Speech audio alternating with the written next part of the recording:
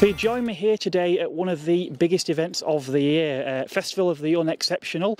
Really popular event. I think it probably took best part of an hour to actually get in here this morning. First car I've spotted here today for an interview is this Lancia Y10 owned by Craig. Now, Craig, I can't remember the last time I saw one of these. No, probably the first time I've seen one in about 3 years was when I saw this one at Letchworth Motor Auctions earlier this year, and I thought, well, that's a bit different. And a friend of mine was at the sale, so I phoned him up and said, could be quite interested in that, and he phoned me up about 3 hours later and said, by the way, you just bought it. I was like, oh, right, okay. So, yeah, almost an accidental purchase. Certainly a bit different, left-hand drive, so that's fun. Where I live in Cambridgeshire with very rutted, bumpy roads and what have you. But yeah, you know, you don't ever see another one coming the other way. So well, it's quite a compact car, though, isn't it? It's not like driving some big American car that's left-hand drive down narrow lanes. No, the only problem is the roads around me are very bumpy, and of course you're on the bumpy side of the road if you're sitting there. So right, okay, yeah, it's yeah. So a nice car if you're a passenger then. Yeah, it's hilarious, to be honest. Great fun to drive. Yeah. So, and it's got such novelty value, yeah. So yeah. Now, I weren't sure even if I could sort of vaguely remember them, but I weren't 100% if they were sold at UK. I understand they were. They were, yeah. You could get a right-hand drive one. They're just very, very rare because obviously the UK climate wasn't that kind to them. This one spent most of its life in. Actually belonged to a British couple, but spent most of its life at their holiday home in the south of France, which is why it's. Survived so well, and right. they bought it and obviously had a left-hand drive one, but they registered it in the UK themselves, and they brought it back with them about 4 or 5 years ago, and then sadly the gentleman passed away, and you know that's how I came to acquire it. But right, yeah, it's got an amazing history with it. So I've got 4 or 5 files of paperwork and history, all going back to 1989 when they bought it new. That's brilliant. So yeah, it might look a bit rough around the edges, but it's a survivor, and oh yeah, like I say, it's got some heritage about it, certainly. Yeah, patina, I think we call it. Yeah. Yeah. No, that's what Festival of Unexceptional is all about, really, isn't it? It's those survivors, the cars that are still here against the odds, and like you say, a one-owner car with all history as well. It's just that's something you really can't put a high enough value on. You know, it really is. I mean, whether I'll keep it or not, I don't know. I've got 30 other cars, so I'm always chopping and changing what I'm driving. Right. But I thought that this would be the perfect one to bring to this event this year. Excellent. Well, thank you very much. No problem at all. Thanks, Mark. Enjoy the rest of your day. I'm here with Mike, who's on Instagram as Classic Wheels of Wales. That's right, yeah. Mike's car stood out to me because it's the kind of thing that really does epitomise Festival of the Unexceptional. It's a Sierra Saphire, and it's not a Cosworth or anything like that. It's a 1.8L. Windy windows. Yeah. Yeah, basic, lovely 1.8. Yeah. Yeah, it's a cracking motor. 35,000 miles, one owner from new. That's nothing, is it, for a car full of this service age? history. I mean, I've driven it from Cardiff today, so it's done a 4-hour trip up. Lovely. And it's what, a 1990, is it? 1989. 89, it's one of the really early ones, isn't it? Yeah. For a Sapphire. Yeah, it is, yeah. It's lovely, yeah. Remember, my auntie actually had a red one, and hers was a 2.3 diesel, but it was the same really sort of basic spec of car, but obviously when the Sierra first came out and replaced the Cortina, it was quite controversial, weren't it? People didn't like the jelly mould. No, they didn't like it, no. Yeah. They didn't like it when it came out. I think what did it came out on an A plate, which is what, 83 was it, when it replaced something the like Cortina? that, yeah. Yeah, people didn't like it. Yeah. But then after a year or two, I think they just got, you know, it was a bit of a shock because it was like you said, it was like a jelly mould, but it was more aerodynamic. I mean, the Cortinas were boxy and square. They were, yeah. And then it was just a bit of a shock, I think, for people. Yeah. But then after a couple of years, then I mean, it just they went on to be a huge success, didn't they? And I think even when the Mondeo replaced it, there's still sort of for a short time you could still buy a Sierra. Until I think 93. Yeah. On a K or maybe an L. About that, yeah. I forgot what the model was. Azure, that's the right. one. They were all in silver. 1.6 or 1.8. What were the blue ones? Or some metallic blue? Yeah, there was some. Yeah. They had the nice wheels. They just, I think it was the end of the line, so they just. Yeah, and they had the smoke tail lights and things, didn't they, on them? They were quite a smart looking car, weren't they? Nice, yeah. Yeah. Obviously, under the skin, I mean, we obviously covered the Sierra. They did look quite futuristic at the time. Under the skin, they were still quite a traditional car, weren't they? Still it was like a Cortina, really, with another. Yeah. With a different body on it. Yeah, still rear wheel drive, still that North Face. Pinto engines or CVH. Yeah. Yeah, it was you know, changed, like you said, they've changed the body, the actual shell, but the runnings of it were Cortina. Yeah. I mean, they had the 1.6 Pinto, 2-litre Pinto, and the 1.8 a CVH engine. Yeah. Which is in here, and it's fine. It's just enough. Yeah. It's just good to have one that's not a Cosworth or a Cosworth lookalike. Yeah. You know, because it's just everywhere you look, there's a Cosworth. Yeah. And it's always the fancier ones that get saved, isn't it? That's why events like what we're here at today, it's great that they do celebrate these more traditional. The bog standard car, not your sports version. Because I mean, there's probably a sports version, and most cars are here, but I just like the bog standard and keep them standard. Don't put fancy wheels on them. I mean, it's got 13-inch wheels on it. Yeah. You know, from new. Old steel wheels and trims. That's it. Yeah. Yeah. So it's a great car. So obviously you've had this one for quite a long time, but now the car's up for sale. I understand. Up for sale, yeah. You know, I buy and sell them, you know, for a living. I've had this a couple of years now. It's time to move it on to someone. It's one owner from new, so just let someone else enjoy it. Yeah. Really, yeah. Yeah, excellent. Yeah. Right, well, that's smashing. Well, thank you very much. Cheers, Mark. Cheers. Thanks. Good. Well, I'm quite pleased to see this car here. This is the MPV version of my car. When Renault released the Megane in the UK in 1996, the plan was always to maximise the potential of that platform with as many variants as possible. So initially, you got the hatchback and coupe. They were the first cars to launch here in the UK. The first examples of which started to arrive in showrooms around April of 1996, but over the next year they released a few other versions. So we got the convertible, the classic, which was the four-door saloon, and the scenic MPV. This is a mid-spec RT model with the 1.6e petrol engine, the same 90 horsepower engine as what's in my Megane Coupe. Obviously, as I say, this time just dropped in an MPV body. It would have probably been one of the bread and butter engines. I imagine the diesels may have been a bit more popular as well in these MPVs, but they were great little family cars, and they actually kicked off this sort of boom in the MPV sector. So such as today, we've got this real boom in SUVs of all different shapes and sizes. Back in the day, it was the same thing was happening, but with MPVs. And I never thought I'd see a day where things could change, but obviously they have. MPVs, I actually think, were far more practical than many of the SUVs that we do have now, but obviously a lot of people just like the image of an SUV rather than an MPV. Modelled very much on the Renault Espace, which were Renault's larger MPV that took the world by storm in the 1980s, but Renault was acknowledging that not everyone needs a car that size and not everyone needs a seven-seater, but some people do like that versatility of having those individual seats in the back that you can sort of slide and tilt and completely remove if you needed to.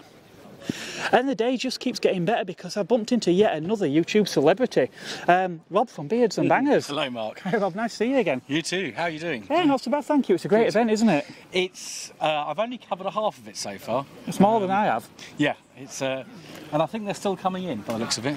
Yes. It took me over an hour to get in, I think. Wow. So, yeah. So the car you've brought is probably towards the newer end of what's now appearing here at FOTU, isn't it? Yeah. So I brought my Rover Streetwise, which is the 2-litre turbo diesel. I've had this car about 2 months. Right. Bought from a subscriber. Okay. And I'm doing a light restoration on the bodywork. I've got a couple of dents here and there, which with a 20-year-old car you'd expect. Yeah. But we're also giving the engine a bit of a tune-up. Okay. Hard to believe these are 20 years old, isn't it? It seems like just yesterday they were.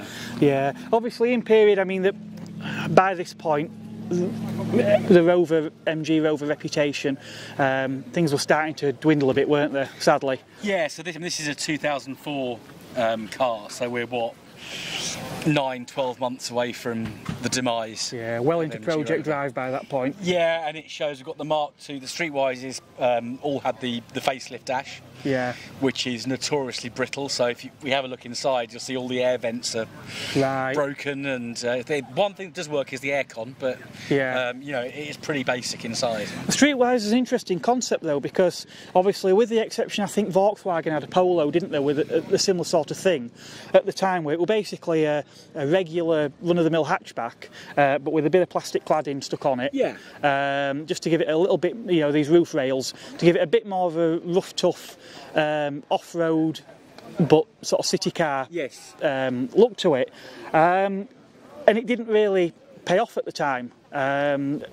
20 years on, obviously everyone's driving compact SUVs, so I don't know, maybe once again Rover was ahead of the curve. I think they were. I mean, you know, we had this kind of styling with the the chunky black plastic front and back, the wheel arch liners, the trim on the doors, and then, you know what, 10 years later we saw the Renault C3 Cactus. Oh, the Citroen, yes, Citroen, the Cactus, Citroen. yeah. I know what I mean. Yes. I know what I mean. Yeah. Almost similar styling, so C3. And since then, obviously, Dacia with their Sandero stepway. Yeah. Yeah. So I think I've said it in a video of my own. You know, Rover were ahead of the curve by probably 10 years. Yeah. I didn't realise they actually had the 2-litre turbo diesel, and it's quite big for a car of this size. Yeah. So most common engine variant is the 1.4 petrol K series on these. There are a few 1.6. Yeah. There's a few 1.8 step speeds. They did an automatic in 1.8 form only. Okay. And then there was the 2-litre turbo diesel. So it's the L series engine. Yeah. If you have a Land Rover from the same time, it's like to have this engine. This went in the 25s, 45s, and their derivatives. So if it can pull a 4-wheel drive Land Rover, it'll certainly have no problem with a 2-wheel drive city car then. Yeah, it's only putting out 100 brake horsepower. Right. As standard. This one's putting out a little bit more than that now because they've done some bits to it. It must be bags of torque. It's I think factory spec is about 240 Newton meters, which is huge. Yeah. For a car that doesn't weigh a great deal. Yeah. The weight, the sort of weight, the power or the torque gain is slightly offset by the weight of the engine. Right. Okay. So because it's a cast iron block, we're about 150 kilos heavier than a K series. Right. Okay. And that feels in the steering. Yeah. It tend to have more of an understeer tendency as well. It actually handles very well because the front's very planted because of that additional weight. So it actually, given that the suspension's raised up and you've got additional weight up the front, it handles pretty nicely. Yeah, because if you scratch back away from this body, really, what's underneath is still a Rover R8, isn't it? It's a Rover 25 or 200. It's R3. Yeah, but I think the R8's before because they were saying you can actually swap an R3 and an R8 dashboard. Yeah. Obviously, the R8 was around from 89. Yeah, the early, but no, the skeleton of the car is basically the same. Yeah, but then why change what's already good? The R8s were good cars, so solid. Cracking cars. Starting to really come into their own now, so who knows, maybe one day the trusty 25s will and Streetwise as well. I'm hoping, the Streetwise I think is probably one of the most unappreciated of the modern MG Rovers. Yeah. So that's why we formed a very small group called 2024 Year of the Streetwise. Okay. So we're already talking to a few of the car clubs, and hopefully there'll be some sort of decent Streetwise representation next year. Yeah.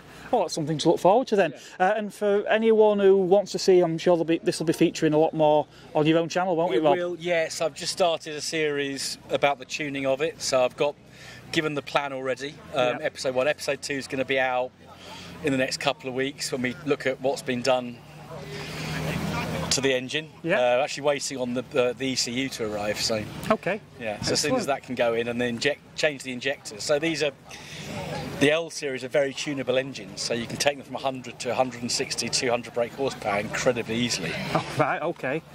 Right, well, that's plenty of exciting stuff to come on Beards and Bangers then. Thank you very much, Mark. Cheers, Rob. Thank you. A car that I remember from my childhood, because my primary school headmaster drove one, Volvo 340, but these didn't actually start out life as a Volvo at all, did they? Matt, you've owned this fantastic car. I believe these were a DAF, weren't they, originally? Yeah, they were designed by DAF in the 70s, and then Volvo were looking to get into the small car market, didn't have the access to the smaller engines they wanted, so ended up working with DAF, who could procure the Renault engines that are in these, and they ended up buying them out and badging them as Volvos. So they never made it to be the DAF 77, but they became the Volvo. Now, obviously, you mentioned obviously Renault as well. These used the 1.4 Crayon font, didn't they, from Renault, the 1397. That's it. Yeah. But they also used the I think it was the F series, the 1721. Yes. Which featured in a few Volvos and Renaults, didn't they, over the years? Yeah, this one's a 1400 yeah, they did use the 1.7 after a while, and they weren't as reliable as these. And these engines have been going on in Darchas until the early 2000s, so they're a lot more reliable. Well, I know certainly on the Renaults, the 1.7s, a bit like with the GT turbos, they used to suffer from hot starting problems with fuel evaporation. Yes. Oh yeah, this is a nightmare. Starting from cold, she starts perfectly. If you're in a petrol station, she'll start straight away after that, but you leave it 5-10 minutes and nightmare to start. I couldn't get it started on the drive-in here, and then it just puffs lots of smoke out. So yeah, I must admit that I was tempted in the queue to switch the engine off, but there's always that fear that it might not start again. Yeah, with this, yeah, if I leave it for 5-10 minutes, that's it. It's a nightmare to start, but then from cold it's perfect. So yeah, I think it is fuel evaporation, and it's just part of the car. So how long have you had this one yourself then, Matt? I bought it was during the lockdowns, so 3 years now. It's my third visit here. Okay. I was in the concourse 2 years ago, Right. So yeah, second year out here, which is nice. So yeah, bought it during lockdown. Been looking for one for a while, because I wanted it to be the 3-door, the 1.4, the manual gearbox. Yeah. 4 or 5 speed? 4, yeah, so noisy trip up here, 60 mile an hour at the most kind of thing, because it starts to get a bit noisy. Where have you come from today, Matt? Brecon in Wales. So, right. Yeah, in the Brecon Beacons. So yeah, I bought it during the lockdown, searched for the perfect one, and of course because of the lockdowns wasn't able to travel to go view it, so ended up buying it blind and getting it delivered, and thankfully it turned out to be as honest as the owner said. So yeah. Otherwise, I've been bitten before by rusty cars, and I'm just glad this wasn't one of them. Yeah, excellent. Well, thanks very much for having a quick chat with me today about this car, and yeah, enjoy your day. And you? Yeah, so obviously Matt's travelled all the way from Wales, but this show attracts people from all over the place. I've seen pictures the last few days of people getting on ferries out of Ireland. I think last year we had somebody came from the Netherlands. So yeah, I know there's one of the cars I'm hoping to feature a bit later. I think the owner has travelled from the Mull of Kintyre. So yeah, really does attract a lot of visitors. So familiar face on the channel, with the distinction of being the second person on the channel to be interviewed 3 times. It's Dickie. Hi, Dickie. Hello, Mark. So last time I spoke to you was with the Tamer, weren't it? The Lancia. Yeah. Today you've brought a car I've actually wanted to see for quite some time. Renault 19, but what's special about this one? It's a really early one, isn't it? It's a phase 1 on a G plate. So these cars came out in 1989. And interesting thing with this one, being it's Festival and Exceptional, it's not 16 valve, which most of the 19s that have been saved seem to be 16 valves. Yours is a 1.4 energy, I believe. It is, yeah. It's a 1.4 TSE energy, which is the highest spec you could get in a 1.4 in a phase 1, yeah. Yeah, and I imagine it will probably top of the range for a time. Does 16 valve come a bit later? Yeah, the 16 valve was very much a hot hatch in the phase 1, although you could get, I think you could get an executive spec in the phase 2. But I don't I've had both phase 2 and phase 1 19s actually. I had the phase 2 Biarritz over 20 years ago, which came to a bit of a sticky end. I wrote that off. He had an argument with the Bedford Rascal. Right. And neither of them won. There were no winners in that battle. Well, I've got to say, I can't imagine many cars lose to a Rascal in that kind of battle anyway. The 19 was very tough. I mean, only because it was still a low value car at the time. I think it was the only reason it was. But the kind of damage it sustained, it took out like right the way down the side. So it was an uneconomical repair then. Yeah, I hadn't had it very long, and it was immaculate. Yeah. It's like honestly, it was so tidy. It was such a clean car. Yeah. I know this particular one. This is the one car you've mentioned is the keeper, isn't it, out of the fleet? 100%, although I've got the Carlton now, and the Carlton's never going anywhere either. Your favourite's the one that you're with at the time? Maybe. Yeah. But no, this is always the favourite. Yeah. This will always be the favourite, because this car just means...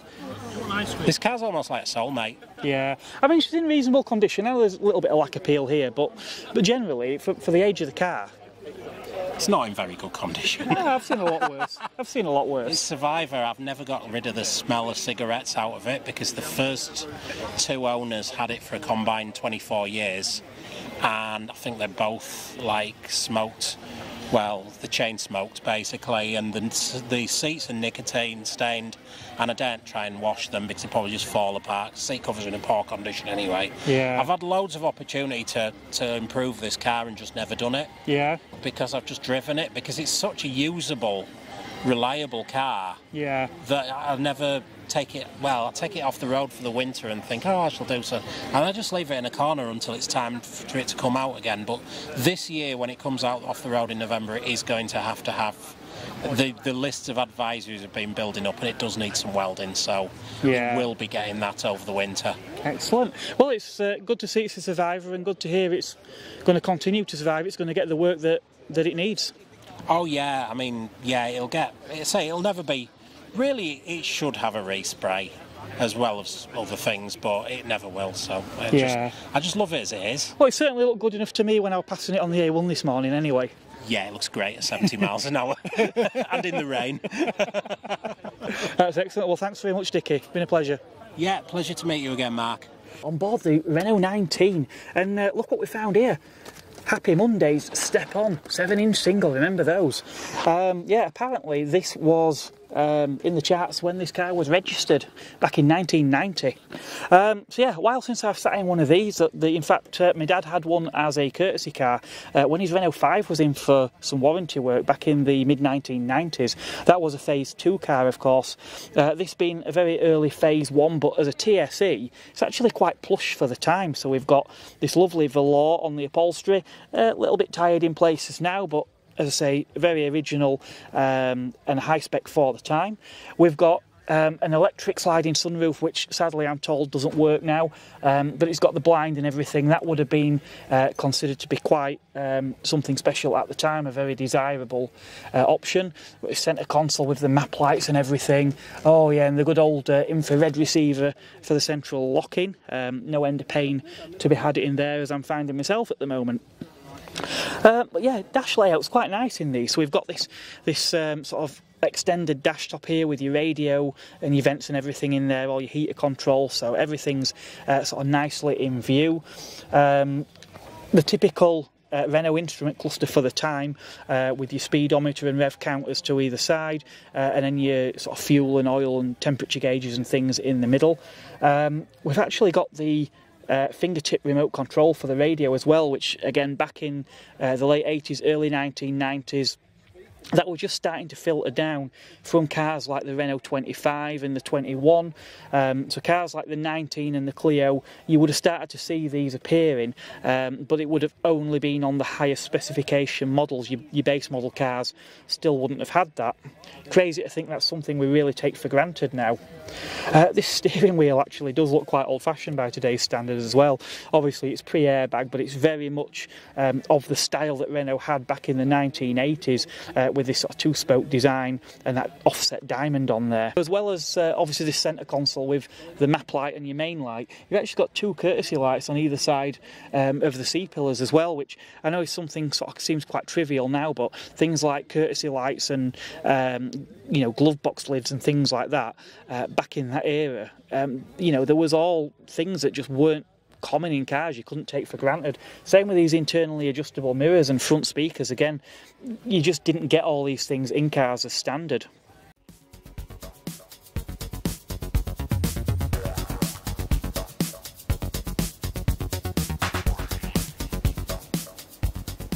In recent years, FOTU has become hugely successful, with people travelling from all around Europe to visit the event. There's far too much going on to actually see in the one day that you're there. There's certainly far too much to squeeze into a single video. So I'll be splitting this one down into 2 or possibly even 3 parts. Join me in the next video coming very soon, which will include lots more fantastic cars and of course some more of those owner interviews. Hope you've enjoyed what you've been watching so far. Don't forget to leave a like and a comment if you've enjoyed it, and also hit that subscribe button and the bell notification. Then you will know as soon as part 2 of the coverage goes live. Thanks for watching.